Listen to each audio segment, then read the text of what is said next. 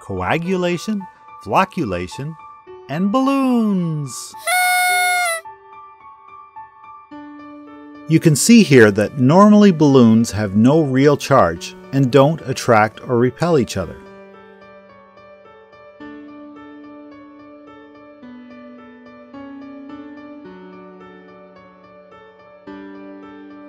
Everyone knows if you rub a balloon on your head, you'll give it static cling.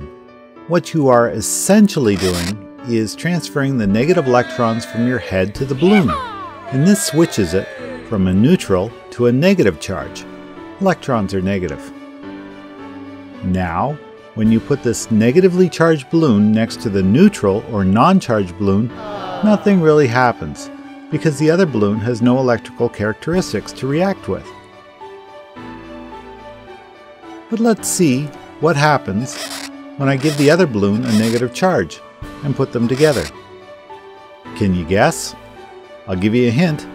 Have you ever tried to put two ends of the same magnet together? What happened? As you can see, that because they both have the same charge, the balloons repel each other, and they actually defy gravity a bit and bend up.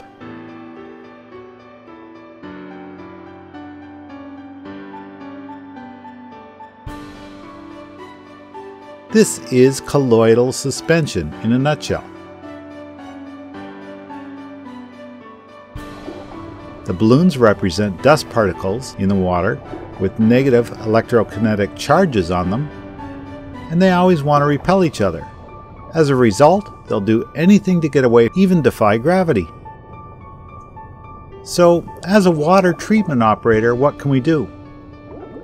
Well, the answer is to clump together enough of these particles so that they are no longer small and can be filtered or just settle out on their own depending on how long you're willing to wait.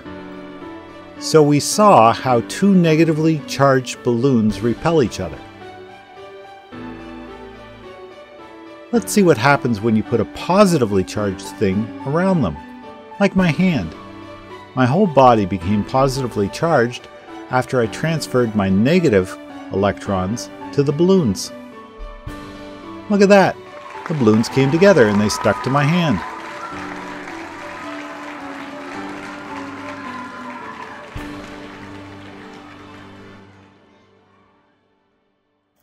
So we saw that by putting a positively charged thing around negatively charged things, we can get them to magnetically clump together around it.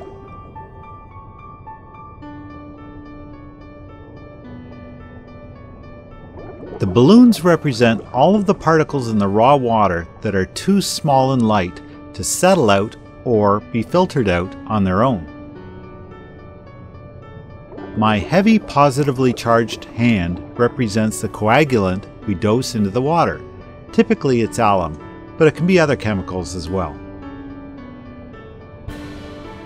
The process of coagulation is quickly mixing or flash mixing the chemical coagulant like alum into the water.